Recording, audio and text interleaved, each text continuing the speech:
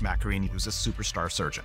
He's this good-looking man of mystery and a miracle worker. His technique was groundbreaking, the artificial trachea for people who had problems with their windpipe. But the problem is, Paolo's surgeries are failing. Paolo was selling a miracle. People want to believe in a miracle. But something is off. He was just so desperate to show this idea could work. And that had deadly consequences. Patient is developing all sorts of complications. Paolo's synthetic trachea clogs up. The feeling that you're about to suffocate all the time. It was medical torture.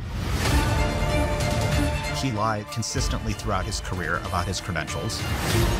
Paolo was fooling everybody, professionally and personally. Macchiarini lied about the success of the patients.